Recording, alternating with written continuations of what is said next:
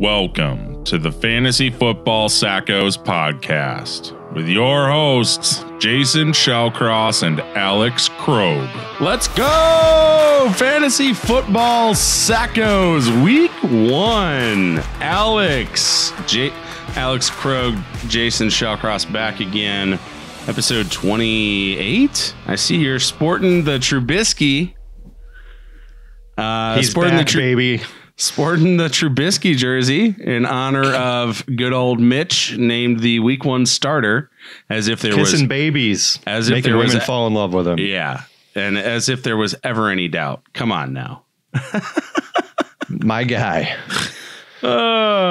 So we're doing a Week 1 preview. We're gonna run down all the games and talk about things that we're looking for in all of them. Football's here. It starts. Football's here. It starts. Wow. Yeah, go ahead, like, comment, subscribe on whatever platform you're listening on. Hit the bell if you're on YouTube. All the support is much appreciated. And welcome to all of our new listeners. We've really taken off the last week or so. So how are we doing? I did an auction draft last night with my family, and they were giving me so much shit. And they're like, so you have like the worst team. And so if we beat you, can we come on the pod and make fun of you for 5 minutes? I was like, sure, as long as it's entertaining.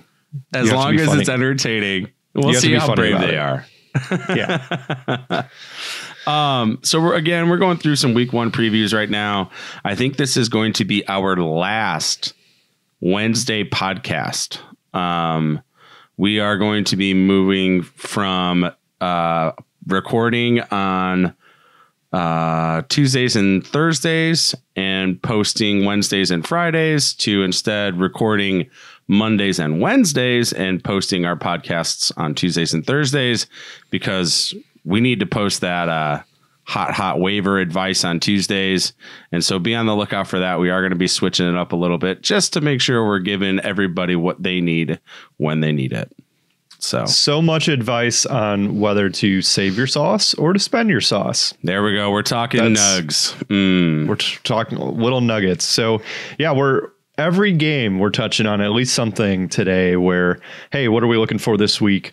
And how will that impact basically the entire season? There's a couple things that I'm particularly looking for in every game, just to try to figure out, like, was my preseason rankings good enough, or were they right? Or did you do your job?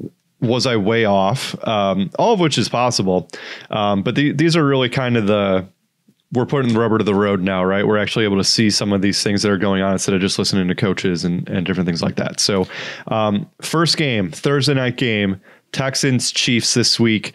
The biggest thing, right, is what is Clyde Edwards-Helaire going to look like with Darrell Williams in that backfield as a rookie versus somebody who it seems like the Chiefs are relatively high on with Darrell Williams, at least coming out and publicly stating that they're looking to get both carries to at least start the season. Yeah, and they said that they trust Darrell Williams in all phases of the game. So it's going to be really interesting to see how much he is on the field and how much he takes away from Clyde Edwards-Helaire. I think the most interesting part of it is not just the split in carries, but also who's getting the red zone carries and who's lining up at the goal line. If that's Darrell Williams, then, man, he's going to be a steal for a lot of people that got him at the end of drafts. So that's the thing, though, with their offense is I still don't know if they even have I'm sure they have a goal line package, but I mean, even still, a lot of their stuff is just letting Mahomes be in shotgun and figure it out, right? Absolutely. Just spread it out. And if they run the ball up the middle, that's one thing, but it seems like they're more inclined to just let Mahomes do his thing. So I don't know how much the goal line carries is really going to matter, or if you'll be able to tell, depending if they're running hurry up or whatever is going on. But yeah, definitely something to look out for. The other side, or I guess I should say the other team in that game with Texans, I'm really looking forward to seeing, one, can Will Fuller stay healthy for one consecutive game? And then two consecutive game. And then we're going to get that ticker going on the bottom of our podcast days without a Will Fuller hamstring tweak. Will Fuller has not been injured in 4 days. It's like the workplace. Nobody's been injured here thing. That'd be pretty funny. Exactly. And then, so can Will Fuller stay healthy? And really what I'm looking forward to is how are they going to deploy Brandon Cooks? He's really the guy that I think is going to be the better of the two receivers there. He's been a top 15 fantasy wide receiver for the last 5 years, last year being the exclusion of that. And I really hope that Brandon Cooks kind of balls out the first week here and kind of reminds everybody who he has been historically. I also want him to stay healthy too. So those are the two main things in that game. Do you have anything else to add? No, I think you hit the nail on the head here there with both teams. The things I wrote down for Kansas City, again, just trying to monitor that snap percentage, goal line split. Houston gave up the 7th most points to running backs last year with 21.5 points per game to the position. So somebody's going to have a good game for that Kansas City backfield. And the Chiefs gave up a lot on the ground last year too. Teams are trying to play ball control against them. So you're kind of getting to see what David Johnson is made out of on Thursday night, which could be interesting. See how they deploy Duke Johnson potentially. Is he on the field on third down, or is it David Johnson a 3-down back? So right, yeah. So you're gonna be able to tell a lot just from that first game and be like, football is back. So excited. All right. Sunday morning, Jets, Bills. Does anybody care about this game? I do. You got Devin Singletary versus Zach Moss here. You could have a potential free starting running back going at the end of drafts right now for people that haven't drafted or are drafting tonight in Zach Moss. They're already saying that Devin Singletary very well could lose his job to the rookie. So I am actually looking forward to seeing what that snap percentage is and the red zone goal line carry split. And then also you have the Jets. I mean, does Le'Veon Bell really become that 3-down back? Does Frank Gore steal some carries? I don't know. I mean, would it surprise you if they just put Frank Gore in the backfield like the entire game and split Lev Bell out wide? Like, no, would it really surprise you if they did Absolutely not. Absolutely not.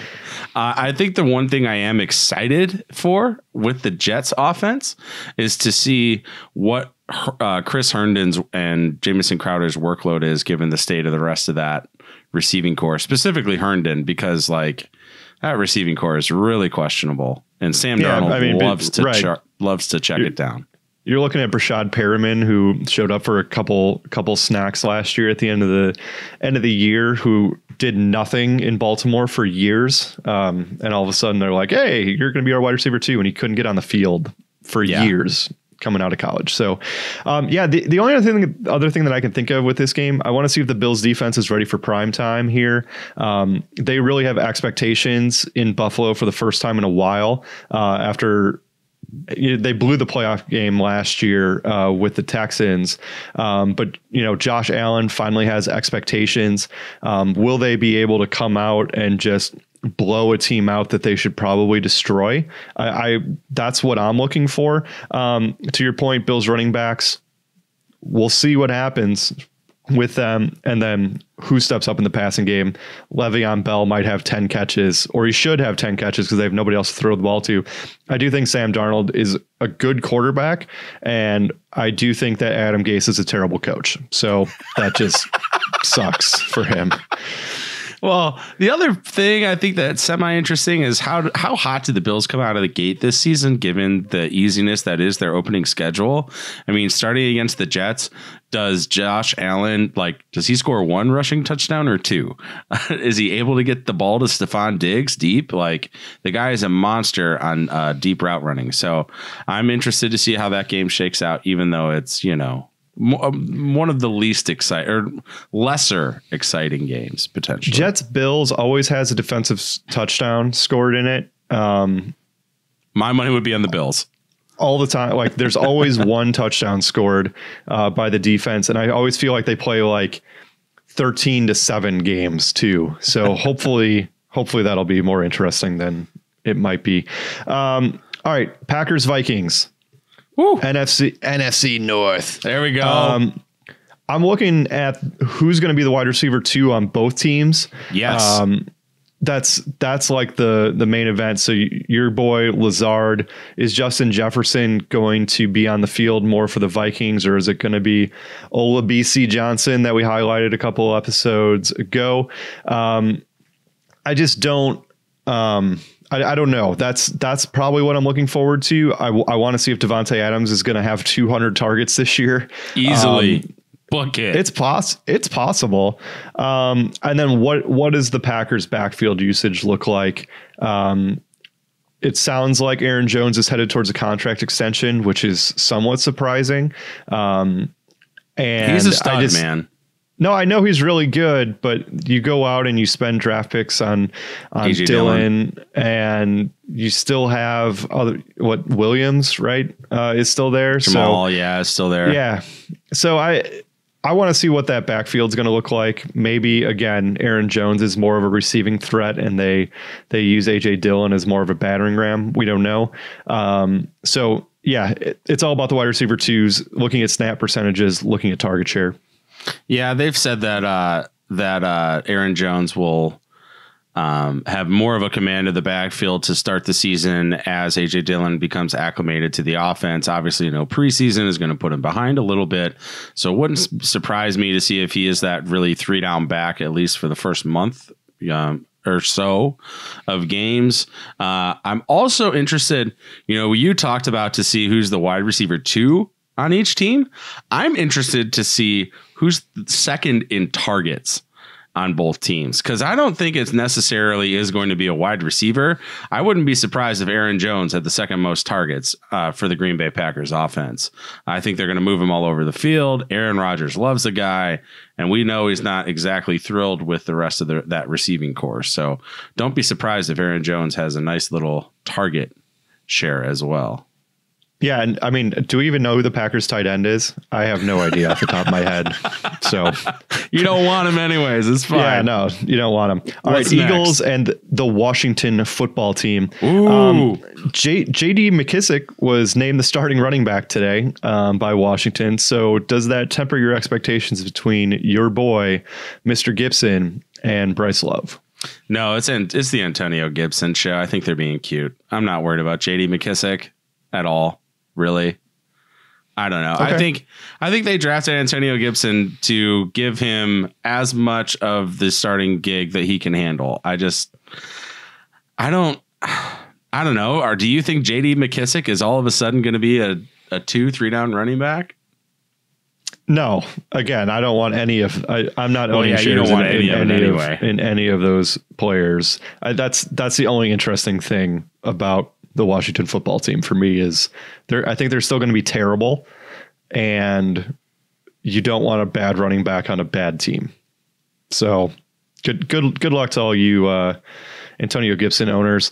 And then Eagles wide receivers. I think we can go ahead and pencil Deshaun Jackson in for 3 catches, 165 yards and 2 touchdowns week 1. And then he'll hurt his hamstring next week.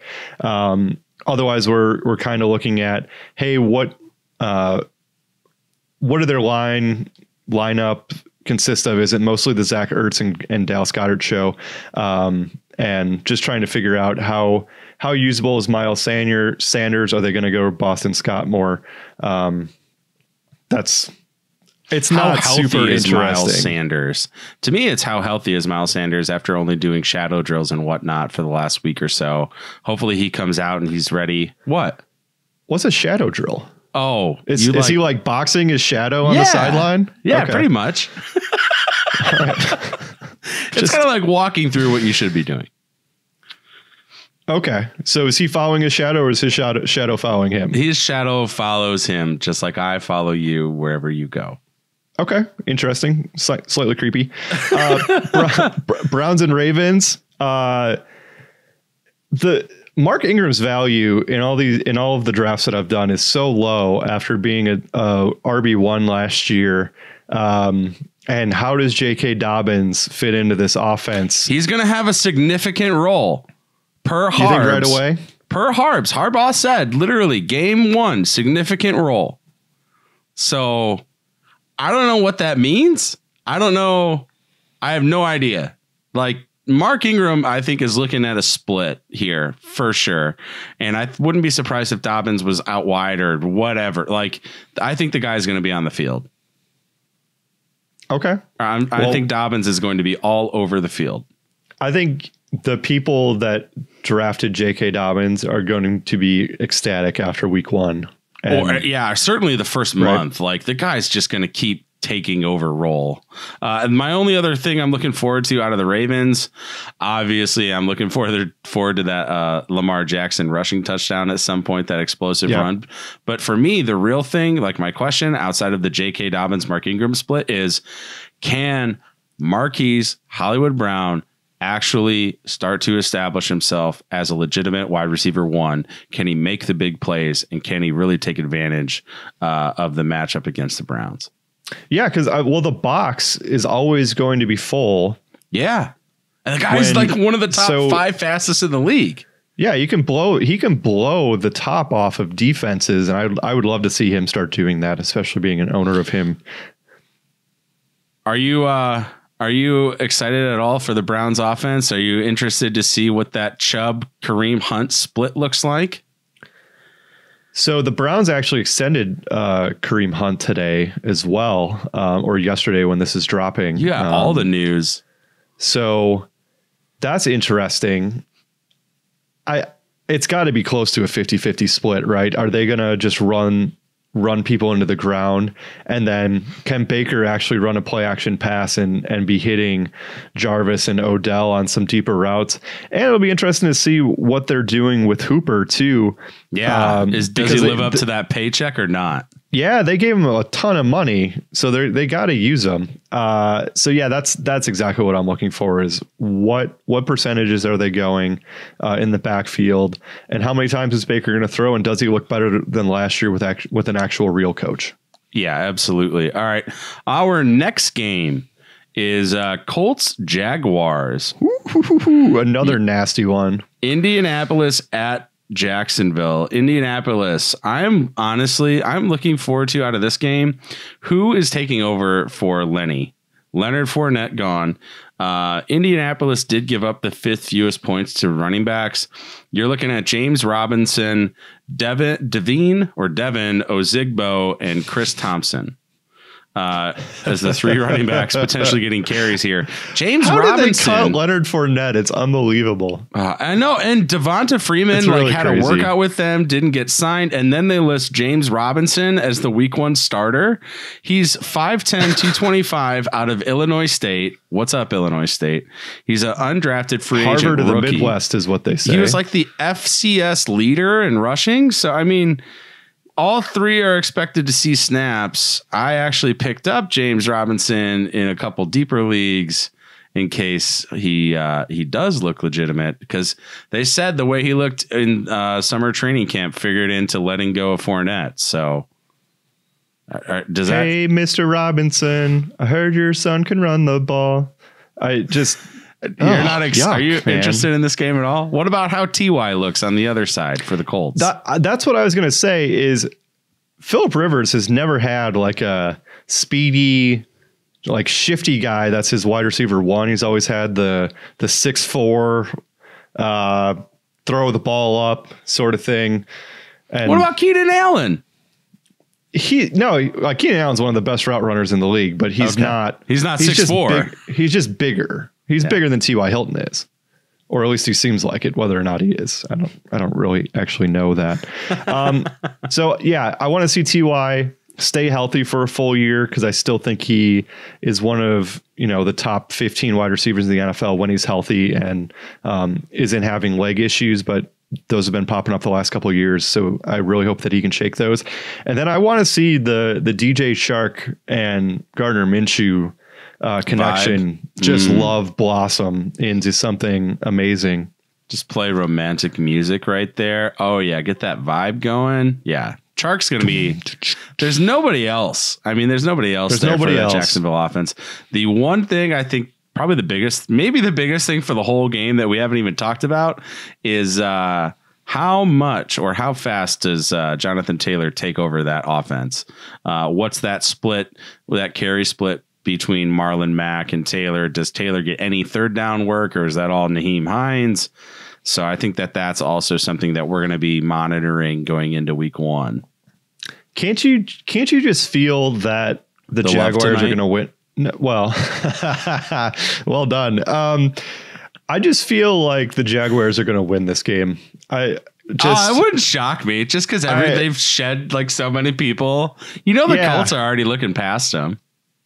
Yeah, for whatever reason, I just have the feeling, and we can revisit this next week, but like Minshew's just going to pull something out of his backside, and it's just going to be beautiful. I would take the under on this game, probably, but yeah, let Minshew just do whatever he does, and hopefully it goes to DJ Chark. Raiders Panthers, interesting. Either one of these, look. It's happened. First LA game, or Las Vegas game, I should say. It's happened to Alex and I both already. We have completely missed on quarterbacks in drafts. And who are we stuck starting? Like Teddy Bridgewater, Derek Carr are both very viable streaming options, I feel like, in week 1. The Panthers gave up a ton of points to the quarterback position last year.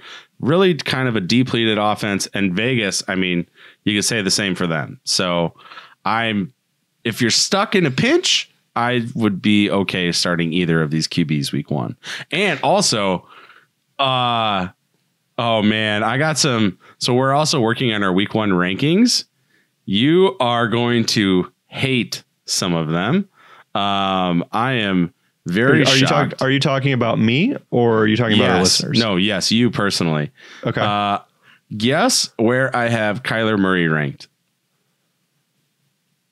Probably like 15. At 15, because he's at San Fran. He's actually, I ranked him immediately behind Derek Carr at 14th. Yeah, no, that's fair. I don't want anybody facing the 49ers defense when they're healthy and at full speed, and like their front four is so nasty that, I don't blame you at all for that. I'll probably have him down there. Our next podcast. So the way that we want to set this up eventually is our Monday pods will be sort of weekend reviews, or actually they'll be posted Tuesdays, weekend reviews plus waiver advice.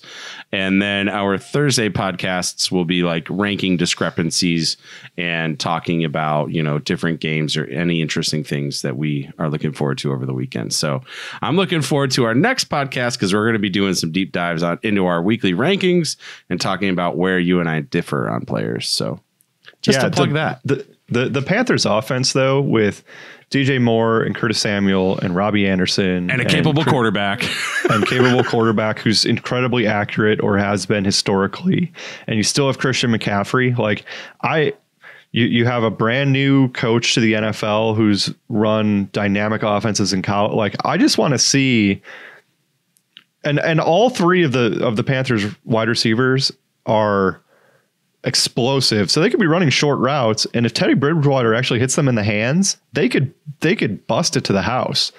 So I'm just excited to kind of see Teddy Bridgewater's being back as a full-time starter after that horrific leg injury for the Vikings a couple of years ago. Second coming, potential comeback player of the year. My only question with him is, and that offense is, are they able to keep up the CMC workload and target load that truly set him apart last year by like 6 points a game over running back 2?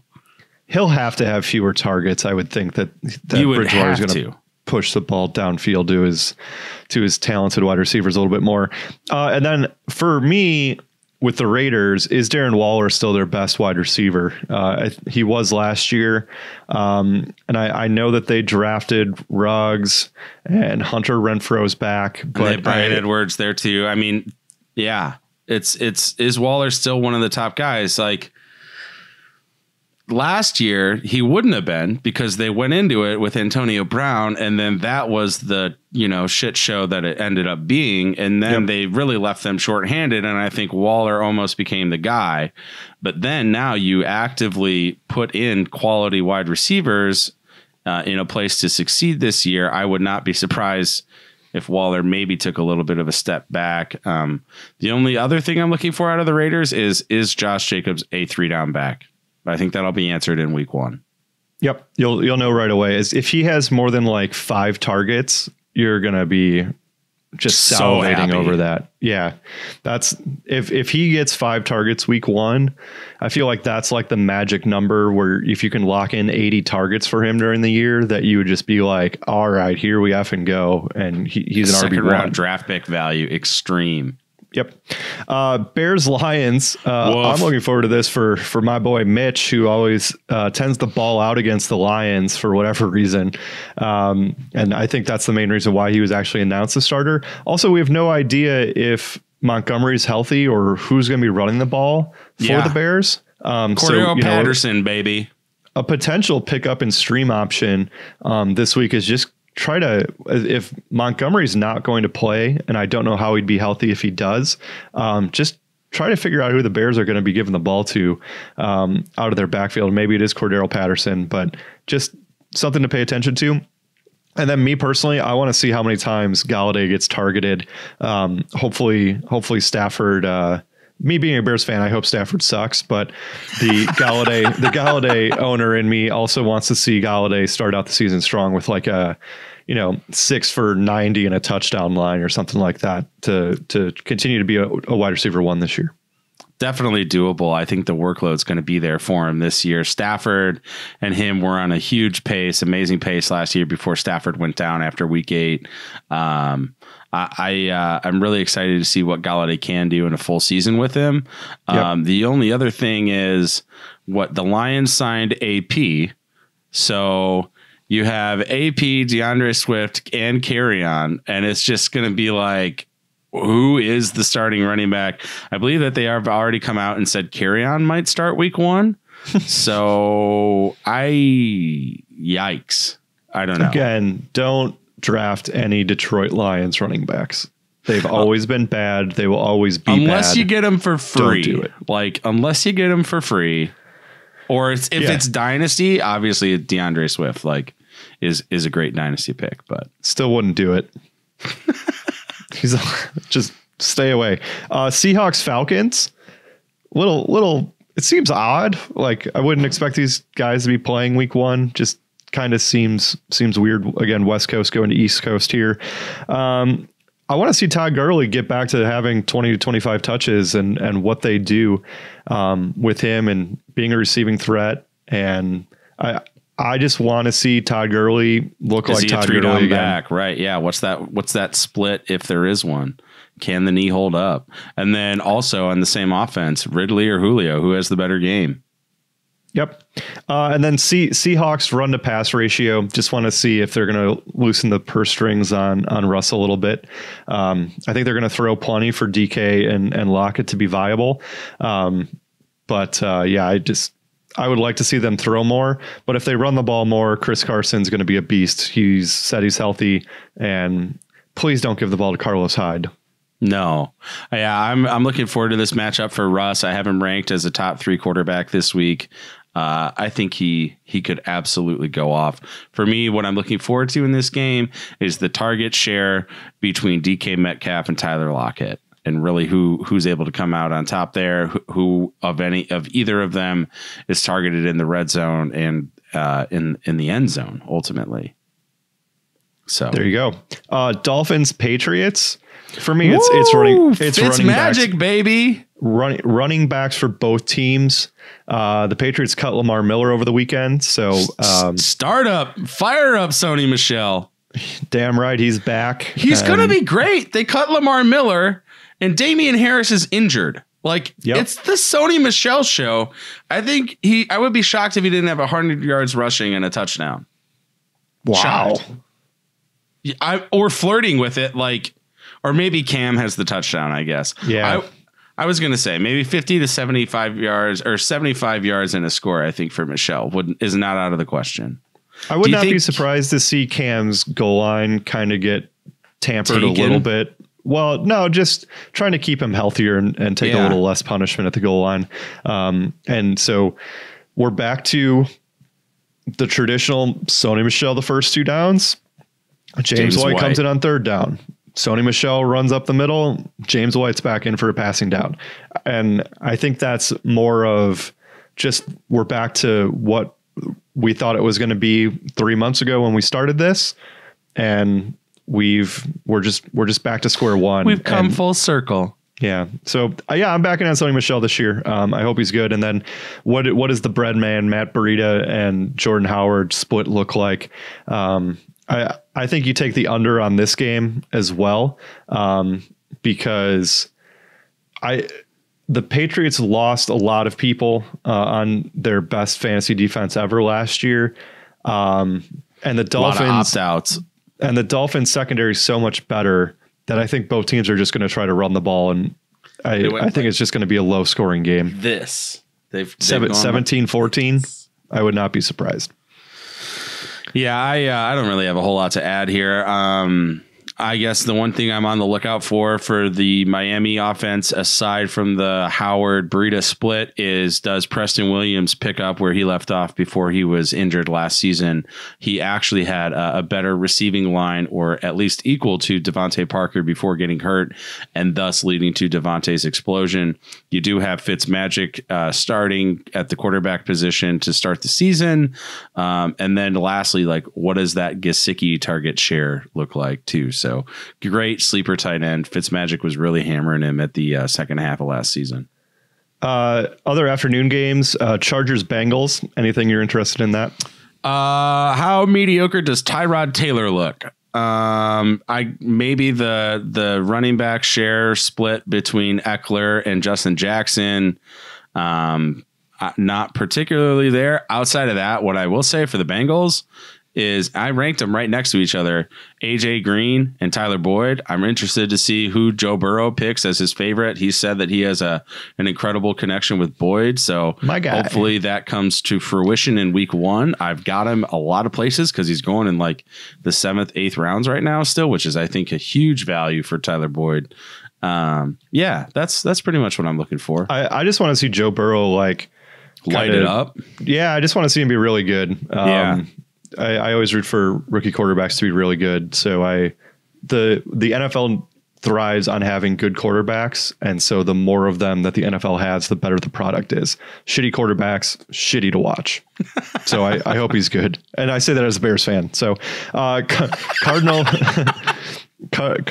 49ers. We touched on it briefly. I want to see the 49ers defensive speed. You're basically strength versus strength, right? I want to see the Arizona offense try to figure out how to get around the speed of the 49ers defense. Yeah, I think Kyler Murray is going to be harassed early and often, and might be running for his life occasionally. We talked about how he was he led all quarterbacks in most sacks credited to him last year. I wouldn't be surprised if he might have one or two of those against the 49ers defense. It's just such an incredible D. And then I guess the only thing I'm really looking for out of the 49ers defense, obviously we know Kittle's going to be that number one target given their injury issues. Does Debo find a way to play? 1, and 2, what is that running backfield split? How involved is Jerick McKinnon? Is he actually on the field? Maybe given their receiver injury issues, maybe McKinnon does find his way on the field. So that's my looking forward to, or to monitor for the Niners. I mean, for the Cardinals, I know what that offense is. The only thing I'm really monitoring is is Kyler Murray able to develop a chemistry with DeAndre Hopkins and keep DeAndre a wide receiver 1, perennial wide receiver 1. That's really all I'm able to do, especially all I'm looking forward to, especially against a top tier defense like the Niners. Yep. Hopkins also signed an extension today for what that's worth. I believe he is the highest paid non-quarterback in the NFL based on average salary. All right. Bucs and Saints. Boy, I'm excited for this one. Yeah. If you had to guess what the over under for points is in this game, what would you say? Is it 50? It's 49.5, which seems really 55. Low. Yeah, last year their 2 games were 55 points and 51 points, and the over-under is 49.5. I would over. Smash the over. Tom Brady's going to be out here throwing bombs. There's no way that's staying under 50 points in my opinion. I'm not. There's really nothing to break down. I want to see 2 high-powered offenses just explode. The only thing I think that might be worth monitoring is that Bucs backfield. Does Lenny actually take over? Is it Rojo to start the season? Who's getting the goal line carries? Who's in on third downs? That's really all I'm interested in. Yeah, I don't think you're going to know anything for like a month in that backfield, honestly. It's something worth monitoring, but you're just not going to, until Fournette actually can see a playbook for longer than a week and a half, like you're not going to know anything, in my opinion. True. But the value at the goal line, I think in that high-powered offense might be real, though. If they do just say, screw it, Lenny, go get 2 yards, and then I think that there's value there. Yep, no doubt. Sunday night game, Rams Cowboys. Again, I want to see offenses explode. The over-under's 51.5.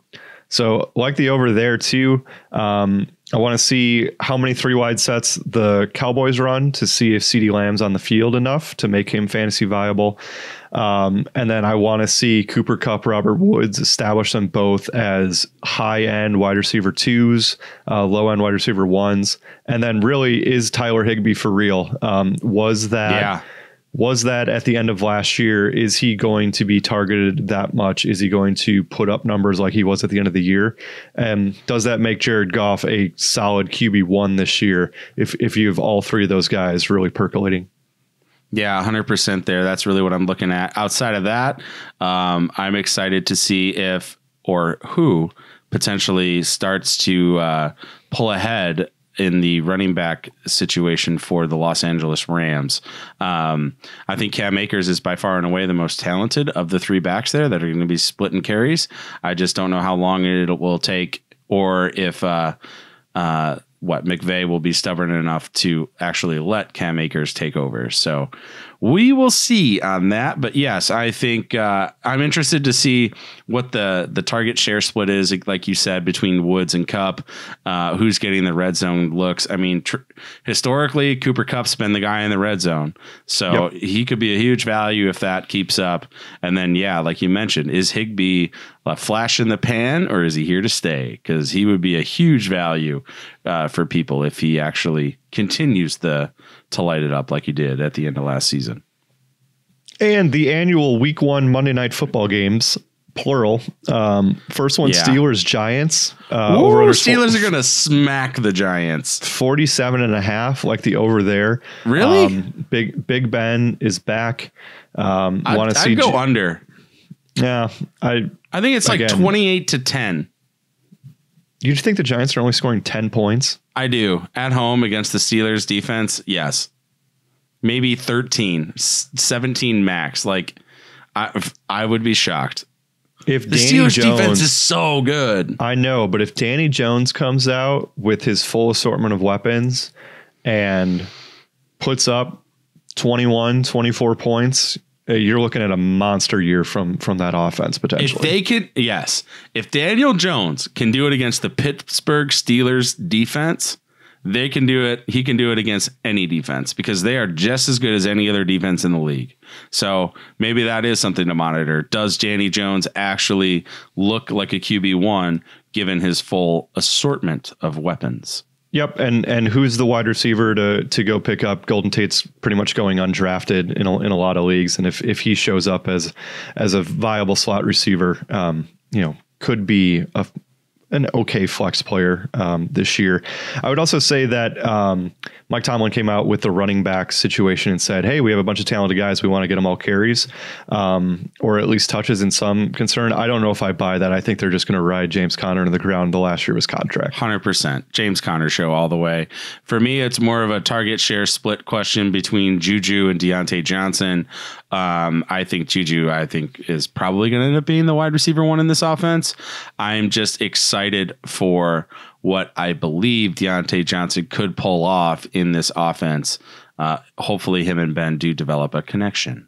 Yep, and to see how many targets Eric Ebron gets, because Ben's always loved throwing to his tight ends, and Ebron's not getting drafted, so that's somebody after week 1 that potentially should be looking at it from a waiver wire standpoint. If you're desperate, If you did not draft a tight end, essentially. Last game, Titans Broncos Monday night, late night. I'm planning on sleeping. I'm not super thrilled about this. Like, I already know. I mean, it's going to be Derrick Henry versus Drew Lock, and assortment of things. Like Philip Lindsay evidently has done so well in summer camp. They're saying that he has pushed what could be a 50-50 split or more, because Philip Lindsay has just looked that incredible this summer. So that does not surprise us whatsoever. No, but I mean, he could represent some value for people that drafted him if he's able to get that many touches. So he could become a flex viable player. Other than that, it's like with the addition of all of the weapons that they've added at the receiver position over the summer, and Noah Fant coming into his second year, is Cortland Sutton able to maintain his obscene target share that was like 25+%? Like, does he maintain that target share and keep himself established as a high-end wide receiver 2, potentially low-end wide receiver 1? They're going to need to score in this game. I think Derrick Henry is going to find the end zone at least once. So I agree. Yeah, and year 2 of the Vic Fangio defense in Denver, and just trying to put together a good defense side of the ball. He's always coached really good defenses, whether it was for the 49ers or the Bears. So I want to see if the Broncos defense has improved substantially to be a viable fantasy defense, even though they play Kansas City twice, which kind of sucks. Yeah, I mean, the big question there then is going to be whether or not they can bottle up A.J. Brown. Yep. And whether A.J. Brown is going to have more targets this year. He needs them. Yeah, right. If he's getting 10 to 12 targets week 1, that's a pretty good sign for him, especially if you own him. So those are the games, man. I'm looking forward to week 1 for sure. Feel like drafting is here. I got a couple more tonight. Done for a lot of people. Drafting's done for some people. Again, wait as long as you possibly can. A lot's changed. It's the best time of the year. Happy week 1, everybody. Fall's here. It's a little chilly. You can start doing bonfires and football and roast some marshmallows. Yeah. Wonderful. You can cuddle with your significant other because it's not like too warm anymore. Oh, there you go. Or you can cuddle all the time if you're into that. Well, yeah, but like if it's like warm and sticky, then you don't want to. Okay. Well, I do have a little bit of Newsy Stuff. That's the best Newsy. I love that Newsy Stuff drop. Newsy Stuff. Alex, I spent the weekend driving to 3 or 4 different hardware stores and doing several hours of construction to put up overhead lights above our patio for my soon-to-be wife. Now, the driving factor was that I could not get my hands on a 4x4x16 piece of wood, and I just want to know, what lengths have you gone to get your hands on some good wood? So when I met my wife, I was on a mission trip, and I'm an accountant, and so okay. I'm not really a builder or a carpenter, I guess is probably the correct term. And so when they give you like a binder and they're like, hey, here's how you build this porch or like little stairwell thing. I cannot do this objectively. And my wife this girl was in the group who turns out to be my wife now. And so she's inside with some of the youth painting and things like that. And I'm left outside trying to figure out. So when you say a 4x4x16, a 4x4x16 is not actually 4x4x16. It's like 3.75 by 3.75 by 15.75 or something like that. And so I'm measuring the wood. And I'm like, wood's bad. These mother effers miscut the wood. This isn't 4x4. It doesn't work. This doesn't work. Oh no. So that's how me and my wife met. And I still don't know how to do any of that stuff. Well, it's a good thing you're an accountant. All right. If you found today's episode enlightening or entertaining, please again hit that like or subscribe button. Let us know what you're looking forward to most and monitoring in week 1. Please comment below. We're on our way to 1,000 downloads this month. We've had more than 1,000 downloads in the last 30 days, but we've never had it in any one single month. So we lift off, baby. We're on the way up. Thank you for everybody that's liked, commented, subscribed on any platform. And we're going to transition to the social media page. And we are at the FF Sackos everywhere. Our website is thefantasyfootballsackos.com. We will be posting weekly rankings. We'll try to get some more articles up. We've been a little lax in that department, but we're going to try to post some weekly waiver advice, who you should go pick up, how much fab you should spend. And yeah, that's all I got. Alex, anything else? Football is coming soon. And Alex's singing is ending now. Good night. See ya. Thank you for listening to another episode of the Fantasy Football Sackos podcast. Follow us on Instagram and Twitter at the FF Sackos.